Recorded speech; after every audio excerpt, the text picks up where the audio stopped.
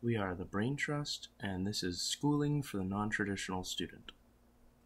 The Brain Trust consists of 3 non-traditional students. There's myself, Seth Gustafson, a full-time worker, part-time student. I'm going to graduate early, and I'm going to get into the business world early. And I'm taking all of my courses online. There's Corey Schnurr, a full-time worker, currently working from home, part-time student, 10-year path to graduation. He's gone to 4 schools, 1 major switch.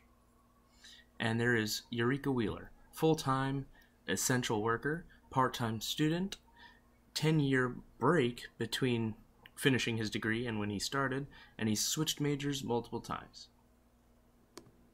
Now, this here is Naomi Lenoidedart. She's 32 years old, and she worked as a sales agent for Toyota. She made $59,300 a year. She's the mother of 2 with a third on the way, and during the COVID-19 quarantine, she was told she was non-essential and let go. Now she has too much free time and wants to improve on herself so she can move up when she gets back into the working world before her next bundle of joy arrives. Naomi represents one of 6.9 million Americans who became unemployed and needed to claim unemployment as a result because she had no current income. She represents 80% of the 15 million single-parent household as a single mother. And see here, this graph shows the unemployment claims over the years, and this last part with this huge spike from 6.8 million as of March 28th. In 2015, 40% of all students were non-traditional. Just like Naomi and all of us during this COVID-19 quarantine crisis, we all become non-traditional students. Necessity breeds innovation. Then the need for online schools to become a massive thing made schools push to become an online thing. Naomi lacks motivation to taking these classes due to just losing her job. It's hard for her to get back up and to see the true potential, so we want to make sure it's easy enough for her. Naomi has no income except from her unemployment claims, but she's trying her best to look for jobs. As constant as can be, she's just looking day and night trying to get some form of income. And just like the rest of us, she's informed to stay at home in order to not spread disease. So she can't actively go out there and keep pushing like she normally would. Just as I said last slide, necessity breeds innovation. Now, the school had a choice at the beginning of this COVID-19 pandemic, and that was to stop all classes and just halt production of these bright-minded individuals to go out into the world, or to innovate as fast as humanly possible and get into the online-only world. And they took that step in the right direction. That assisted in solving our problem, but it didn't entirely avoid the problem. We still have an issue for some very specific non-traditional students. And the only way we can keep going with this is to keep innovating, keep pushing forward. Our product right now is not our final product. It is a prototype, and we need to see how it fails and check the variables and try again. As we keep moving forward ahead, we ask ourselves, how do the problems highlighted by the coronavirus age relate to the more general problems? For students, there's not enough time in the day, and you can't always meet during a traditional class meeting time because of taking care of kids or working from home. You also have to understand that non-traditional students might not follow the average time to complete a bachelor's degree, which is 5.1 years according to the National Student Clearinghouse, which aligns with USF system facts. In 2019, almost 2/3 of USF St. Pete students won't graduate in a 4-year time frame.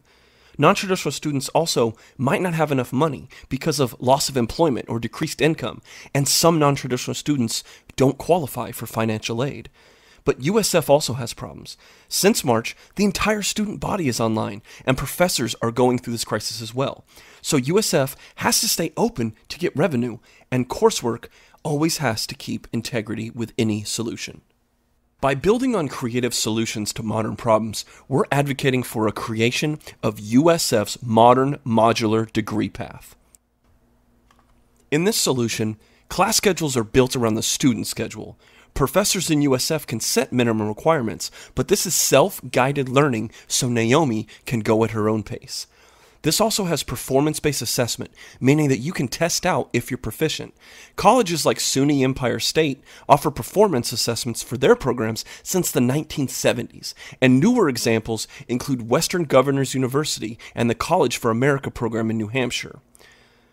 This solution also doesn't have a concept of semesters.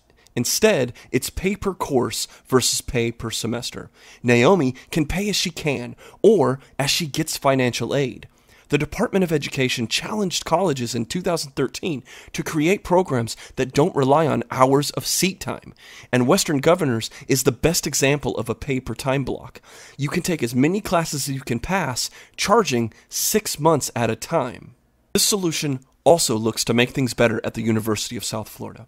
Modern modular classes turn negatives into innovation. Online professors have long used previous coursework for online-only classes because of bootstrapping adjuncts who have more students and classes than time. But forward-thinking professors have built amazing online courses, and it's time to make that the standard. Content is mostly built from best practices, and so professors use what works based on experience and student feedback and collaboration. Speaking of collaboration, this solution also introduces a tag team effort. Multiple professors have the ability to teach an online course, or a department can create a superclass. This breaks the monotony of just straight coursework and lecture. Innovating with blended learning techniques, with asynchronous Canvas or Blackboard currently, with the synchronicity of face-to-face online like Zoom or Google Hangouts. The key is finding this good balance of interactive and pre-recorded lecture that encourages students to stay in school and not drop out. This also offers multiple perspectives on topics, and companies currently like TES and Teachers Pay Teachers have established that collaboration creates success, especially at a time like now. So, how do we get there? You may be wondering how we'd be able to manage such a system.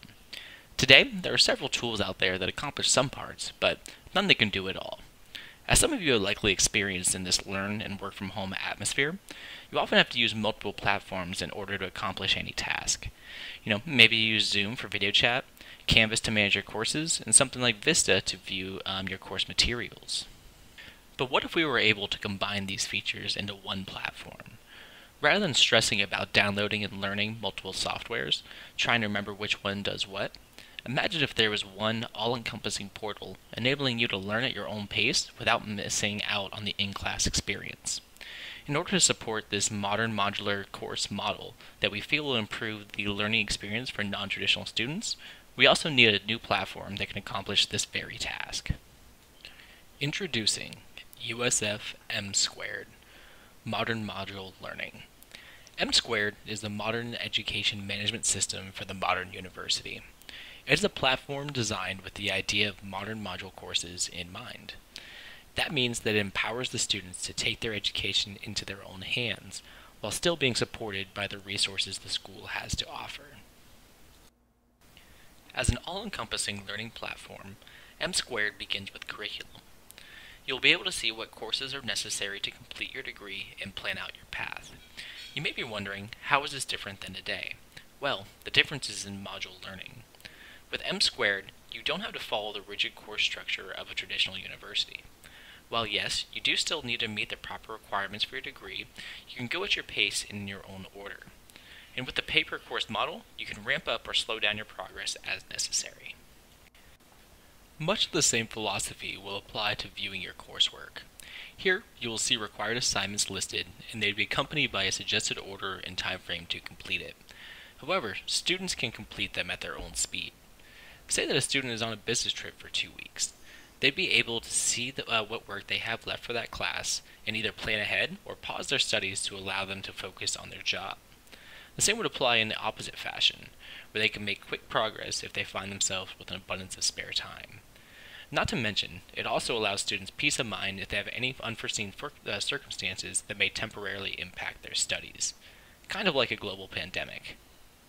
This flexibility is what makes M2 and modern module learning so beneficial for the non-traditional student.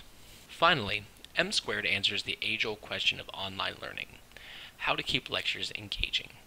M Squared would allow teachers to pre-record their standard lectures and discussions. These can then be viewed by the students at their leisure online. What sets M Squared apart is the ability to provide live Q&A as students view these videos. Students will also have plenty of opportunity for one-on-one sessions, as this is supported by the tag team approach of teaching as discussed earlier in the presentation.